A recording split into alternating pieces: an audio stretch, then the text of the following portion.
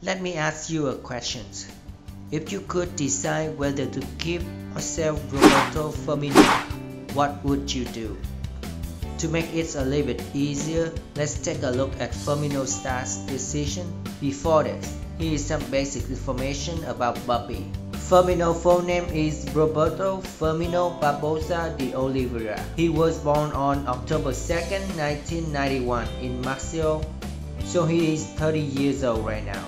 Nationality, Brazil.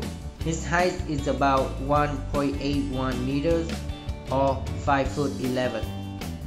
Liverpool bought Firmino from Hoffenheim in July 2015 for $40 million.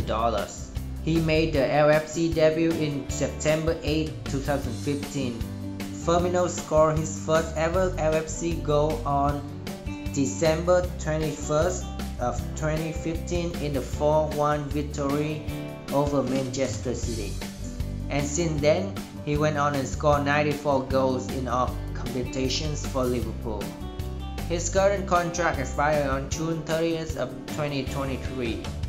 His favorite opponents are Arsenal and Watford, as he scored 8 goals against his team. Now let's dive into more details started of Firmino this season. He played 23 games so far, 10 of them was from the bench. Scored 7 goals and assisted 4 goals, so his contribution rate about 0.47.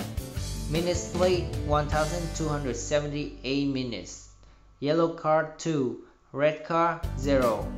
Current market value $41.8 million, down from his highest value at $99 million. So with these statistics and considering the rise of Diogo Jota and the new arrival Luis Diaz, would you keep Firmino at the club? For me, I would keep him till the end of his contract because of everything he have done for Liverpool. He still can offer a lot more for the club. Comment your thoughts below, guys, and please check out my other video right here. See you in the next one.